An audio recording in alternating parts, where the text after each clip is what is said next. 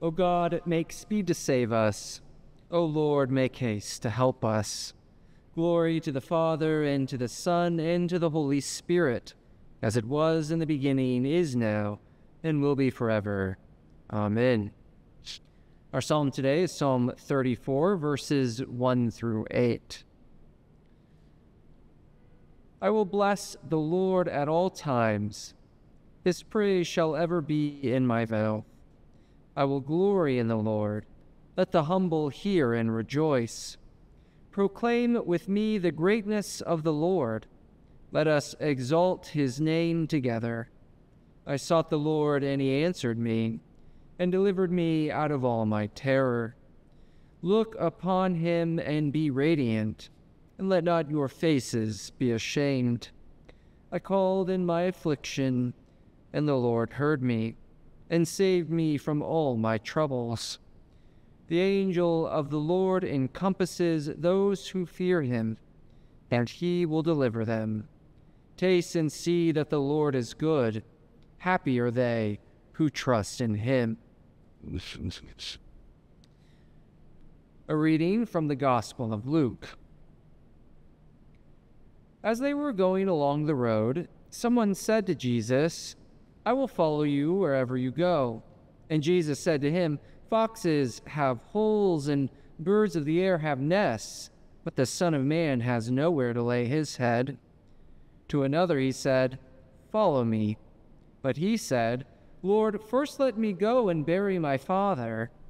But Jesus said to him, Let the dead bury their own dead, but as for you, go and proclaim the kingdom of God. Another said, I will follow you, Lord, but let me first say farewell to those at my home. Jesus said to him, No one who puts a hand to the plow and looks back is fit for the kingdom of God. Here ends the reading. Our reflection today on Ignatius of Loyola comes from Lesser Feasts and Fasts 2022. Ignatius was born into a noble Basque family in 1491. In his autobiography, he tells us that until the age of 26, he was a man given over to the vanities of the world and took special delight in the exercise of arms, with a great and vain desire of winning glory. An act of reckless heroism at the Battle of Pamplona in 1521 led to his being seriously wounded.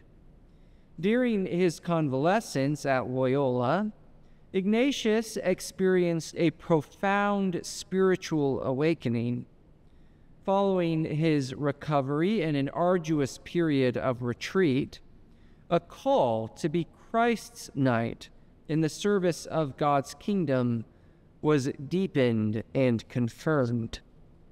Ignatius began to share the fruits of his experience with others, making use of a notebook which eventually became the text of the spiritual exercises. Since his time, many have found the exercises to be a way of encountering Christ as intimate companion and responding to Christ's call. Whoever wishes to come with me must labor with me. The fact that Ignatius was an unschooled layman made him suspect in the eyes of church authorities and led him, at the age of 37, to study theology at the University of Paris in preparation for the priesthood.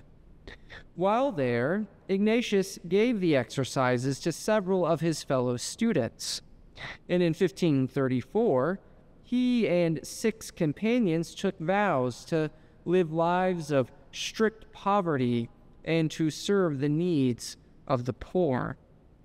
Thus, what later came to be known as the Society of Jesus was born. In 1540, the society was formally recognized, and Ignatius became its first superior general.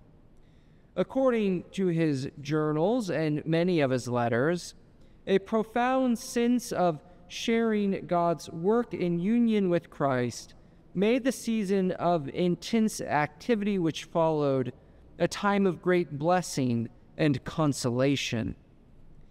Ignatius died on July 31st, 1556, in the simple room which served both as his bedroom and chapel, having sought God in all things and having tried to do all things for God's greater glory.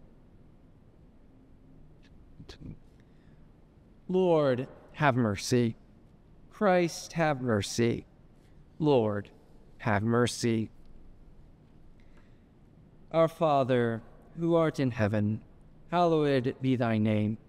Thy kingdom come, thy will be done, on earth as it is in heaven.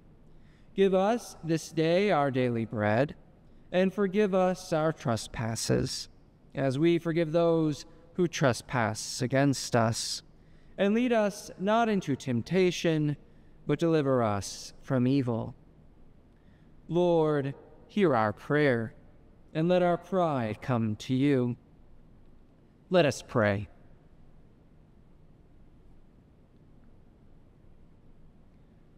Almighty God, who called Ignatius of Loyola to the service of your divine majesty and to seek you in all things, give us also the grace to labor without counting the cost and to seek no reward other than knowing that we do your will. Through Jesus Christ our Lord, who lives and reigns with you and the Holy Spirit, now and forever. Amen. I invite your prayers of intercession and thanksgiving at this time.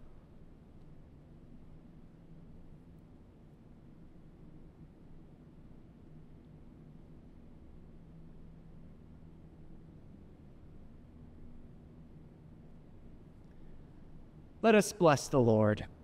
Thanks be to God. The grace of our Lord Jesus Christ and the love of God and the fellowship of the Holy Spirit be with us all evermore. Amen.